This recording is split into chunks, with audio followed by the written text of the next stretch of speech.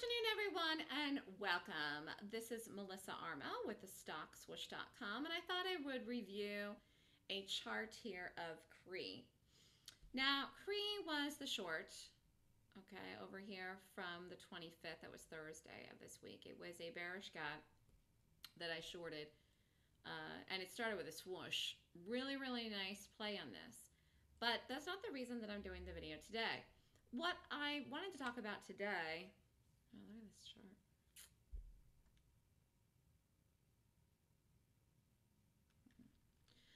What I wanted to talk about today was I wanted to go back because I thought this was really good for people to know and understand. Everyone that was in the room with me last year, okay, this was last year, 2014.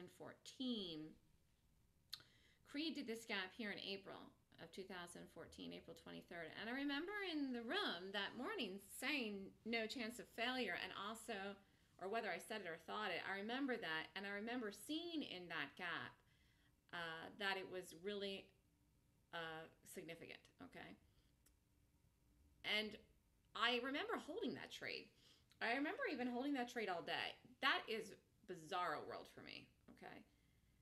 First of all, I don't normally trade past the morning, all right? But for whatever reason, I know that actually didn't break in the morning. It was weird, okay? Many gaps break early in the morning and go and make 80% of the move in the morning. But for whatever reason, again, this is this day here, it took a while to get going. And I really felt like it would get going, and it did. And I held it all day, and I got paid because it really had a beautiful move, but it happened late. Again, that's unusual. But, you know, you can't predict every single solitary thing. Sometimes things that happen that are unusual. They still end up doing what they're supposed to do. This was a short in the day, and it worked, but it just broke late. Again, that's not normal, but that's what happened. But I remember holding it. And I know some people got out of the trade too early because they didn't think it was going to go, but I really felt 100% conviction it would, and it did. Anyways, then it collapsed. I mean, it literally collapsed, and you could have done this as a swing trade after the gap. From the original, actually, let's go back here. From the previous day of the gap, prior to the gap, the close was 58.05. And then it gapped. Okay, this is a gap I shorted. You could have done it in here as a swing trade. Then it went down to 45 bucks, approximately 45.10. So the point I'm trying to make is that this stock dropped within $13 from the day before the gap into within a week. And this is 1, 2, 3, 4, 5. So within 1 week. This is the power of the gap. Now, when you see something, okay, it does not always look like this. So I just got to point that out. In other words, not everything that does this kind of move looks like this or transpires like this, but I will tell you that what I saw in the Cree,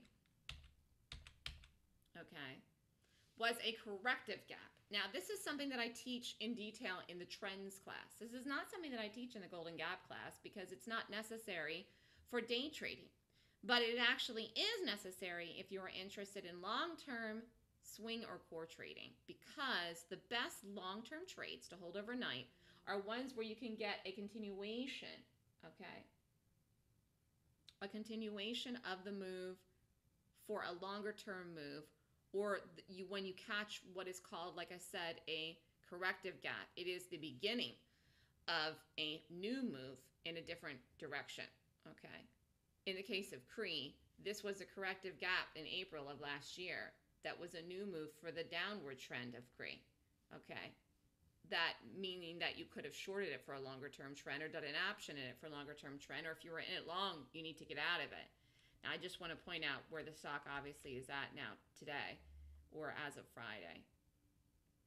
Do you see this here? Let me try to keep that up. You know, $27. So within 1 year's time, the stock has lost 50% of its value from that corrective gap. And that not only is the power of the gap, but it is the power of really corrective gaps, okay, which is not something I play every day because you just don't get them. And I'm not saying that they're rare, although they kind of are rare, but they're really good ones. They're kind of rare, all right?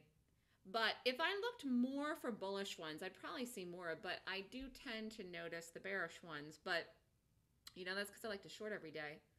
I've been paying more attention to longs because of the market, and obviously I'm doing the swing trade letter too. But I will tell you that the true power of the gap is when it does a corrective gap. But that's not something that you get every day. I play gaps that are not corrective gaps all the time because I trade Monday through Friday, 12 months out of the year. But the one thing that I thought it was very important to point out about Cree was really what happened to this after that corrective gap. And that's one of the important things about learning that in the trends class. Again, this is really for people that want to do overnight trades or swing trades or option trades. But these corrective gaps are so powerful because they begin a new move in the stock. The new move is changing direction. The direction it could change could be up or it could be down. One of the reasons that I'm so good at reading long-term trends is because I understand what a corrective gap is. Again, that's something I teach in the trends class. I don't do that class every month. But it is a very, very important class for taking overnights because you don't want to take something overnight that is in the wrong direction. You don't want to at all. And on top of that, it also is something that can add on to your day trading capabilities, because if you can see something better in a quality way in any perspective, even as a day trader, it will improve your day trading. Because when you're day trading, you have to have a high level of conviction to take risk in the market and make decisions quickly. You really have to have all the pieces of the puzzle on your side. And I just don't think that you can know too much information to be good. I think one of the reasons why I am such a good trader, reading long-term trends and short-term trends and reading the market and reading gaps and day trading and everything I teach and everything I do and call in the market every day, like the Cree, it's because I understand that knowledge is extremely important when you want to be good, and you just can't have enough of it.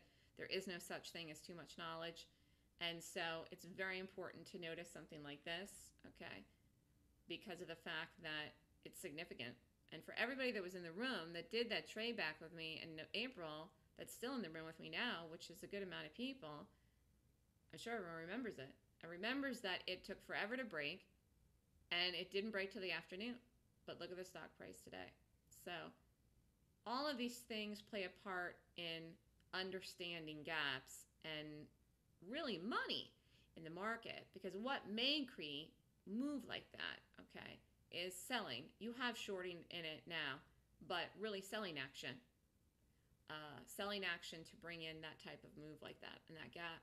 And then, of course, the one that we had back from Thursday, which started with a swoosh, which started with a stock swoosh, which gives you confirmation and immediate confirmation and conviction in your bias.